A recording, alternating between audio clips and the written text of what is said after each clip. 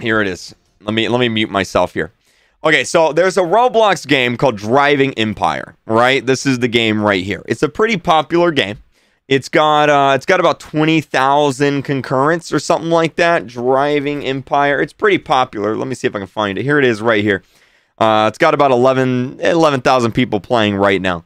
And well, anyway, they had an update. And in that update, they added in loot boxes, pay-to-win loot boxes.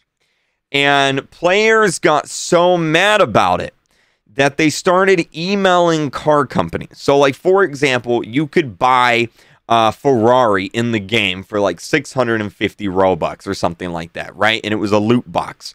And kind of like Pet Simulator or something like that. And players were so mad about it that they emailed the car companies. Let me make my face cam disappear. They emailed the car companies, as we can see right here. And they said, hey, there's this game on Roblox that is using your cars in a loot box and making money off of it. And well, today, those car companies responded.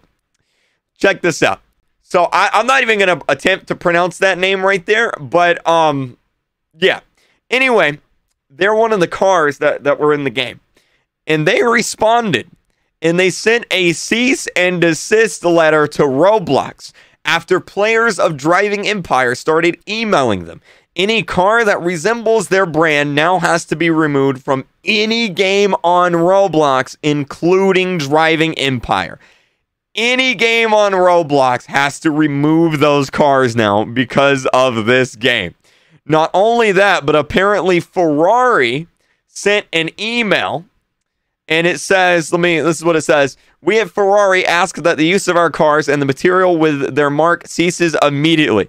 So apparently Ferrari and this other car company have sent cease and desist letters because the players were so mad about pay to win that they emailed the car companies. They did a tattletale. They told on them, man.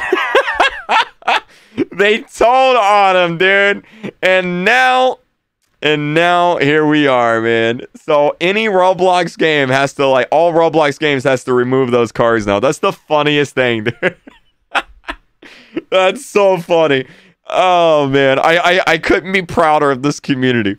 Apparently the reason why they did all this and they added in loot boxes is apparently Driving Empire got bought by this company here called Voldex Games, the Roblox studio behind Driving Empire.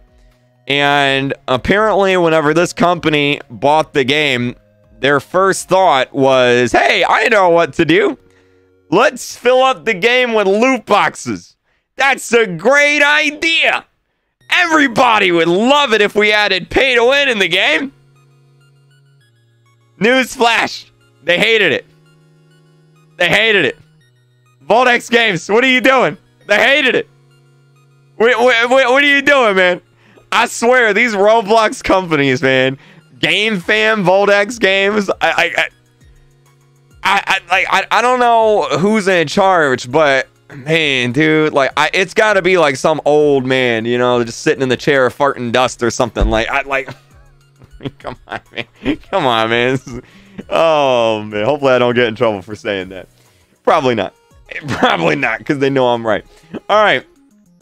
But yeah, that's that. So that's pretty funny. That's pretty funny. The Ferrari email is fake. Oh, well, the other one wasn't at least. But, okay, apparently the Ferrari one was. But that's still funny, dude. That's still funny. Hydration break. All right, there we go. You still got a chance. Shadow is coming Saturday in Pet Simulator. Is he? Are they? That's really good. That's really good. I'm happy about that.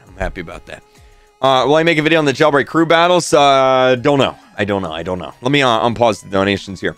So we're gonna hop into